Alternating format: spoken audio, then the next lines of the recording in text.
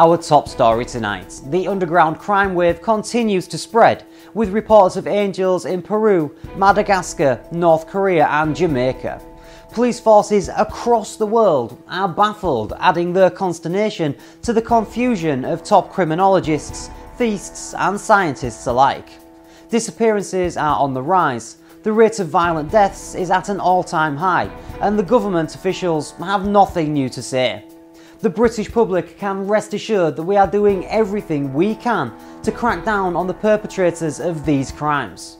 We've made over 1,000 arrests in the London area alone, and we ask for your continued cooperation in this time of need.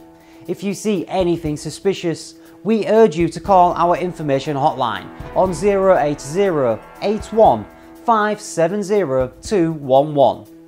We are also working closely with foreign governments to put an end to this international crime wave. But will that be enough? Experts warn of a worldwide pandemic of revenge crimes and vigilantism.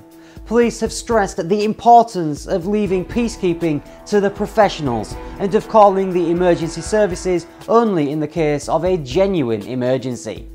One thing is certain: this can't go on forever.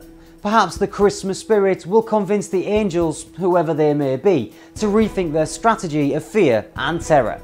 Let's hope that the season of goodwill wins them over. Back to you, Clive.